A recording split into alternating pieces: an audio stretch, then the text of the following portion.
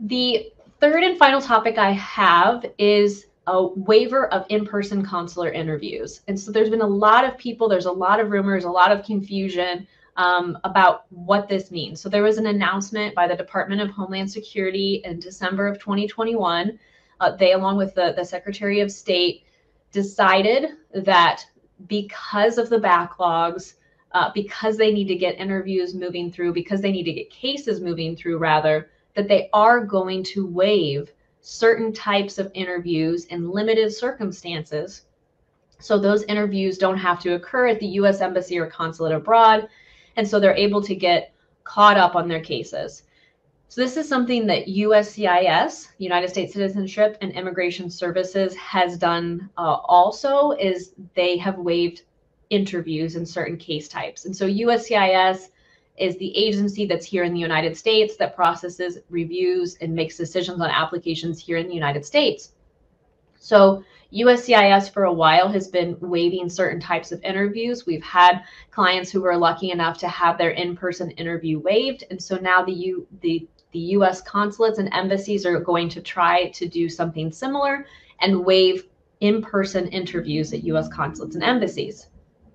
The confusion that I'm seeing is that there are a lot of people that are excited and that they're hoping, oh, does this mean that I won't have my fiance visa interview, or my spouse won't have to go to their interview? Will we be able to get an approval without having to go to this interview? And the reality is those types of interviews aren't being waived. And this is some of the language from the Department of Homeland Security, the Department of State announcement. I will also post this announcement, the link to the announcement, in the Facebook group and on our YouTube channel, so you can read the announcement yourself.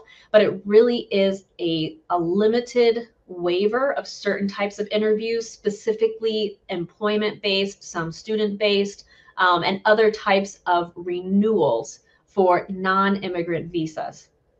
And so non-immigrant visas are essentially visas that are for individuals who don't have immigrant intent. That's why they call it non-immigrant, which means that the individual is coming for a short amount of time to complete a certain task, i.e. work or study at school.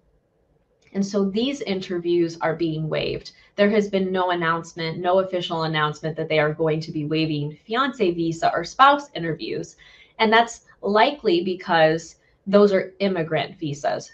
Those are visas for individuals who are actually coming to relocate to live in the United States long term. And so it's not likely that those will be waived.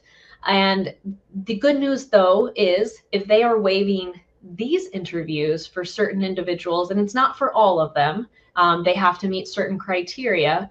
But if they're waiving these interviews, this is still good news for individuals who are going through the fiance visa or spouse visa process, because that means if the consular officer doesn't have to look at these cases or do an interview for these cases, that means the other cases that do have to be interviewed will be able to get to the front of the line faster. So it's still good news, but I do want to clarify that it's not a waiver of the interviews for fiance and spouse visas, just to give you all clarity on that. But it still is good news for individuals who are going through that process.